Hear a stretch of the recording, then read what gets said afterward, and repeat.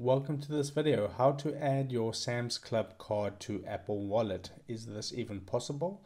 We're going to explore everything about this in this video. So I'm on the official help center of Sam's Club, and basically it gives you all the information regarding Sam's Club and the app and everything like that.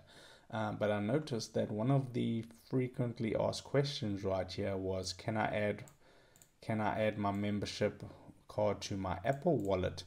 And it says not right now, sorry. So it says not right now, so that means in the future they may bring this back. So the option was available in the past, and the only way to add your Sam's Club card into your Apple Wallet is to have done it previously before they discontinued that feature, for now, as they say.